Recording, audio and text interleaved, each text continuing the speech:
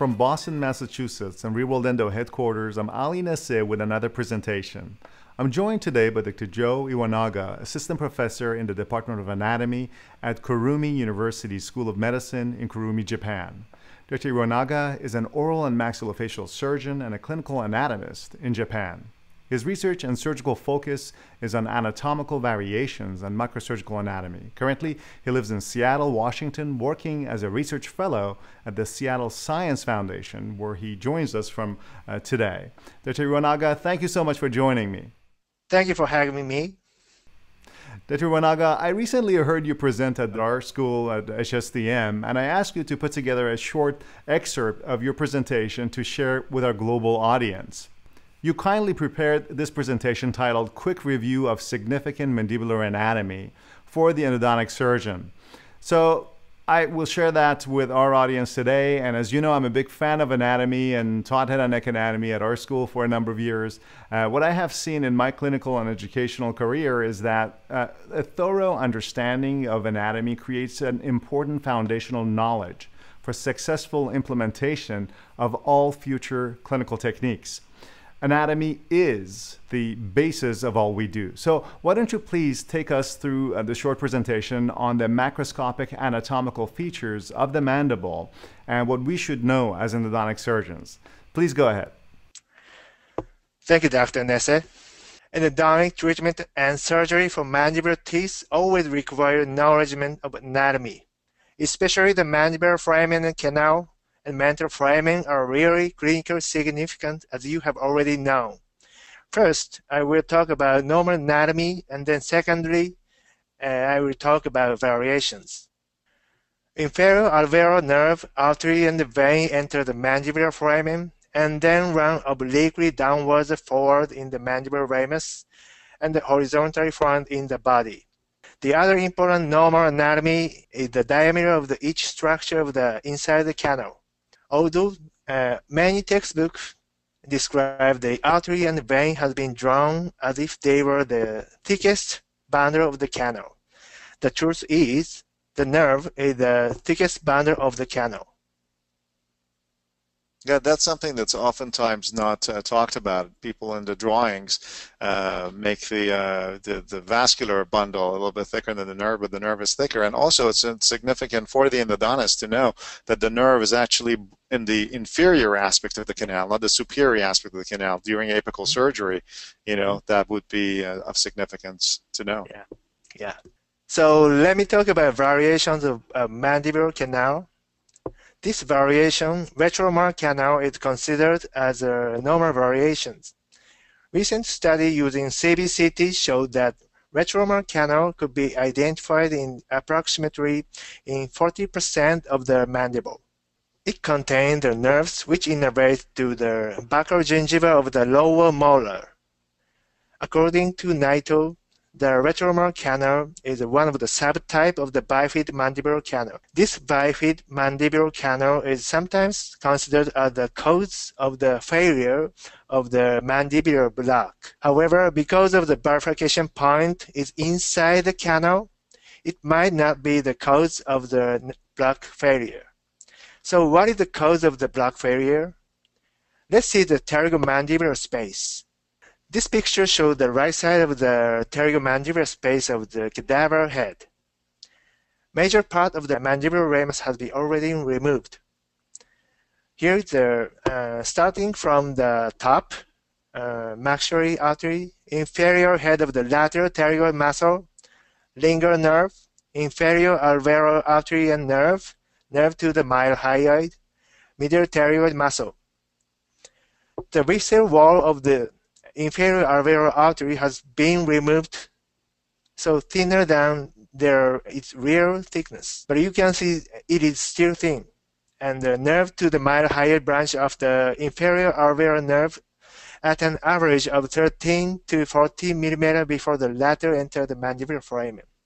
So at this moment, let's discuss the anatomical cause of the block failure. Many studies have described that reason of the failure of the failures are the position of the mandibular foramen, innervation of the nerve to the mylohyoid, and structure of the pterygomandibular space, As with many endodontists, I also agree with the position of the mandibular foramen is very important for mandibular block. Many studies show the position of the mandibular foramen is 6 to 10 millimeters above the occlusal plane. But several papers show that individual differences are not too great to fail the block. So what is another reason? The nerve to the mylohyoid carries sensation from the premolar, canine, and incisor teeth with the incidence of approximately 60%. Although the nerves to the mylohyoid has traditionally been considered a motor nerve, it has been suggested that sensory fibers carried by the nerve supply the skin. The other studies showed the nerve to the mylohyoid innervates the motor region. As I mentioned earlier, nerve to the mylohyoid is branched from the inferior alveolar nerve at an average of 13 to 14 millimeters before the latter enter the mandibular foramen. So if the anesthetic is injected into the mandibular foramen very well, it might not work for nerve to the mylohyoid. Do you really think this injection into the pterygomandibular space and around the mandibular foramen, so being the fact that the mylohyoid actually branches off only about 13 millimeters or so superiorly, so you think that that's enough if you're giving the injection too low during the mandibular block, correct? And probably why part of the way you can increase your success rate by giving the shot a little bit higher and more posteriorly. Do you think that could be one possible mechanism why that works, by giving the shot more posteriorly and superiorly?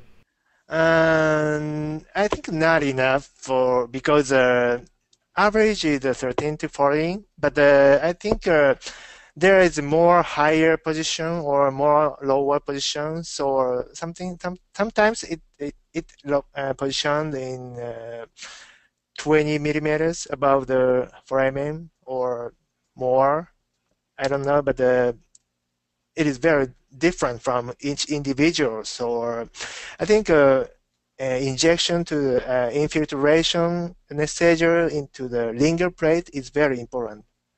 Okay, so let me talk about mental foramen. All dentists know about this foramen, right? Do you know this position of the mental foramen? Position of mental foramen is different from each study. The CBCT by ARCS showed that 56% of the mental foramen was located apically between first and second premolars. In contrast, most cadaver studies have shown the common position of the mental foramen below the second premolar.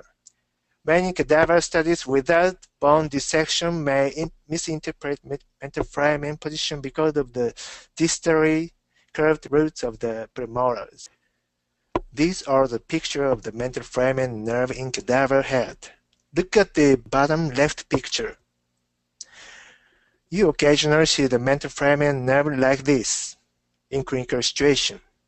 Actually, you can see the mental foramen but cannot see the mental nerve in this picture because the mental nerve is covered by periosteum and epineurium. As long as you don't cut periosteum, you will not injure nerve. Okay, here is the accessory mental foramen, which has become very popular since the CBCT developed. Many studies show the accessory mental foramen were predominantly located posterior to the mental foramen. However, our previous studies showed that the large accessory mental foramen were located anterior superior to the mental foramen and very close to the mental foramen. This table shows the results of the analysis of the accessory mental foramen, artery and nerve by dissection and CBCT study, but it is not so easy to understand, so let me explain. This shows the relative size location of and the distance from the mental foramen, and the different color of circle indicated the neurovascular bundle component. In this study, 20 accessory mental foramen was examined, and the largest number of accessory mental foramen were identified posterior superior to the mental foramen. But please note, most of the large accessory mental foramen exist close to the mental foramen and anterior superior to the mental foramen. Only in case of big unilaterally accessory mental foramen, we may detect by panoramic radiography because of the difference in size from the contralateral mental foramen.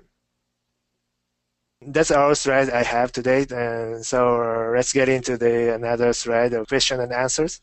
Yeah, sure. Well, thanks so much for putting these slides together for us to talk about it. Obviously, here we focus primarily on these major foramina, the mental foramen, the accessory mental foramens, the the retromolar foramen kind of a deal, and the infraalveolar foramen, which is the mandibular foramen, which are these big major macroscopic foramina in the mandible that are significant.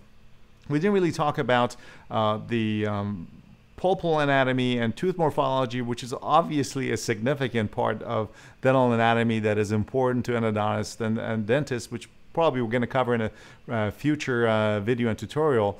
But I wanted to quickly talk to you about one of the questions that came up about the mental foramen. As you reflect, I do a lot of mandibular surgery, and our program at Harvard Postdoc Endo program is very strong surgically. We teach a lot of surgery to the residents. We see during mandibular molar surgery, we see a lot of accessory mental foramina. In terms of the decision to obviously elevate and then possibly making the executive decision of whether it should end up being damaged or cut during surgery by reflecting a flap to get access to the apex. My personal clinical experience has been that you don't end up getting paresthesia or any of those things from the small, thin, like 1 millimeter or smaller accessory for mental nerves and foramina that are coming out. Have you found a similar thing in terms of your experience surgically with these, in terms of the size of the accessory mental foramen and its consequence on reflecting a flap? This is my understanding, but as you told me, and less than 1 millimeter in diameter of the accessory mental foramen, it is not so big. It will be not so big problem if you cut or ligate. My opinion is we should not injure or cut off.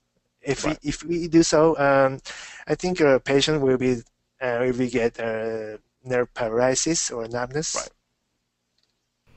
No, obviously larger bundles will have significant sensory contribution to the somatic tissues and so on. So you can't have you can't damage those. And also in terms of the mental foramen itself and the mental bundle, neurovascular bundle that comes out of there, you had a wonderful slide there showing the bundle encased in periosteum, which is basically the picture we see clinically when we raise a flap. You end up basically seeing the bundle almost in a sense, luckily being protected in the periosteum. From a surgical point of view, clearly you don't want to cut through that, but also in terms of elevation, it's also significant to make sure that you're not pulling on it, because pulling obviously will pull through the whole bundle and could potentially cause neuropraxis, which will then take longer in terms of paresthesia for it to recover. Another point that you brought up in terms of the positioning of the mandibular foramen not being as significant. Has there been anything in the literature to show whether the mandibular foramen or the accessory innervation through the mylohyoid is more of a contributing factor for anesthesia failure? Yeah, many papers show the result of the position of the mandibular foramen is affected the result of the block failure. So I strongly agree with them. The position of the mandibular foramen is very affected to the block failure. But I don't think it's related with the position of mental foramen. So no, obviously not the mental foramen. But I do agree with the to cover if you have anesthesia failure for a mandibular block, the idea is to aim a little bit higher, more superiorly and posteriorly, so hopefully you get a little bit closer to the branching root. Also, as you mentioned, the addition of lingual infiltration would be helpful for mandibular molars to potentially get that accessory innervation through the mylohyoid, and also now using some of the newer local anesthetics that have better bone penetration capability, such as articaine and things like that. Buccal infiltration has also been shown to be effective. A combination of buccal infiltration, mandibular block, and so on will help achieve good local anesthesia for these very difficult mandibular molars that we're trying to get. Privately, I'm very interested in your personal experience of the block failure. Yeah, I mean, I teach the anesthesia, I teach the advanced anesthesia course at the dental school too. So that's, I mean, this is an area I'm very interested in. Even though you sometimes experience the failure of block. Well, if I ever experience a block failure, I mean, to reiterate, the issue of block failure is something that doesn't happen as commonly when you're doing regular restorative work. Also, it has to do with the extent of anesthesia that's required. Obviously, I always say that anesthesia is a ladder, and the lowest rung of the ladder belongs to some of the basic operative procedures, and then you got surgery. But then even higher than surgery is achieving profound pulpal anesthesia in order to completely anesthetize all the A delta and even the inflamed C fibers in the pulp, because as you know, you have a whole different physiology going on during an irreversible pulpitis than you have under normal circumstances. So all studies show that the success rate drops dramatically when you have a patient that is suffering from irreversible pulpitis compared to a patient that has either regular pulpitis or is not inflamed. So anesthesia failure does occur commonly from a conventional block in these cases, and that's why accessory forms of anesthesia, these additional types of infiltrations, buccal and lingual, using these types of newer anesthetics, as well as the additional types of intraligamental and as well as intraosseous anesthesia, comes really helpful and handy in these types of circumstances. Well, Dr. Iwanaga, I know you're a busy man. Thank you so much for enlightening us today with this presentation. I'm sure we will pay more attention to these anatomical landmarks and their variations during patient care and management moving forward. And thank you again for joining me. Thank you so much. From Seattle, Washington, where is currently research fellow at the Seattle Science Foundation, I was joined today by Dr. Joe Iwanaga, assistant professor in the Department of Anatomy at the Kurumi University School of Medicine in Kurumi, Japan. And from Boston, Massachusetts, and for Real World Endo, I'm Ali Nasseh, and I hope you found this information helpful.